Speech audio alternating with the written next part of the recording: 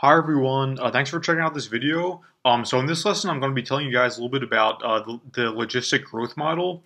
So this is a model that's widely used for modeling population growth. And so in my research, a lot of times we'll use this to model the growth of cell populations. But this is also used by like ecologists to model animal populations, and even by like social sciences researchers to model human population growth. Um, so yeah, it can really be applied to like any sort of population that you want to model that meets a couple assumptions we're going to talk about. But yeah, so for this example, we'll be talking about like a cell population, but just keep in mind this can also be used for like humans or non-human animals or any sort of population that you're trying to model. Okay, so before we get into all the math, let's talk a little bit about how a cell population actually grows. So we start off with one cell, and then it divides, and we get two cells, and then these divide, and we get four cells, right? And then eight, and so on and so on. So let's just think for a second about how we would model this if it just kept growing exponentially like this, like indefinitely. So if the growth never slowed down and it just kept doubling and doubling and doubling, how would we model that? So the answer is that it would be something like this part of the equation here. So we have x. X is our, in this case, the number of cells, but in the general case, the number of whatever population you're interested in.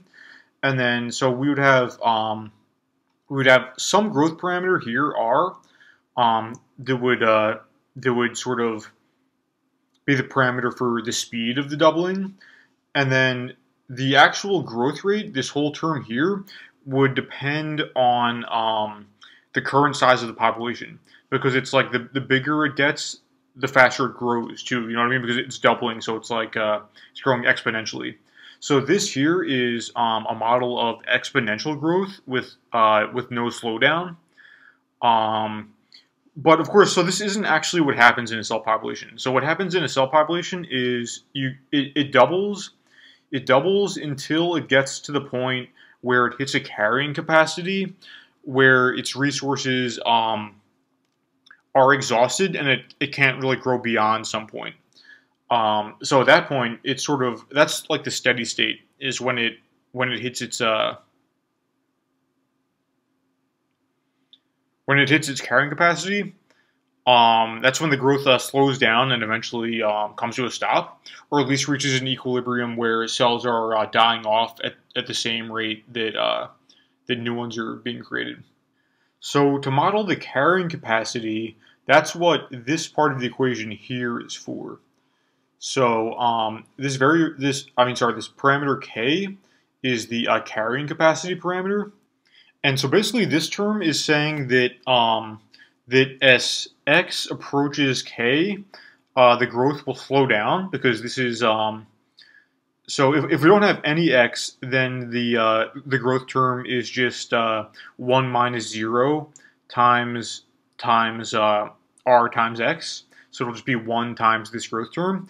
But as we get more and more of x, and x approaches the carrying capacity, then this whole term will become a smaller and smaller fraction until when x is actually at the carrying capacity, this whole term will just be 0, and we'll have 0 times this term, so 0 growth. And you might also notice that if x were ever above the carrying capacity, then you'd actually get a negative number in here. So you get a negative number times this term. So you'd actually have negative growth, meaning cells dying off until it got back to the carrying capacity. So that's basically it for this model. So it's very simple, but it's also like very, very widely used. So it's very useful to know, because I mean, yeah, even though it's simple, you can really use it to model a lot of different things, like really any sort of population. So if you when you actually plot it out, it kind of looks like that, where here is the carrying capacity. So you get exponential growth at first, but then kind of slowing down and slowing down and slowing down until it evens out around the carrying capacity. So yeah, so that's just like a very brief introduction. I'm actually going to put a link in the description to a mathematical biology course that goes more in depth on this, and more in depth on like the mathematical analysis and also how to integrate this whole thing. But for our purposes here, I'm just introducing this to you guys. It's like a very simple model that we're going to write into Python, and then once we have the basic simulation, I'm going to be using this model hopefully to teach some more advanced concepts like parameter estimation and stability analysis and things like that. But yeah, so that's it for now. So in the next lesson, we're going to be actually coding this into Python. So thanks for watching, and see you next time.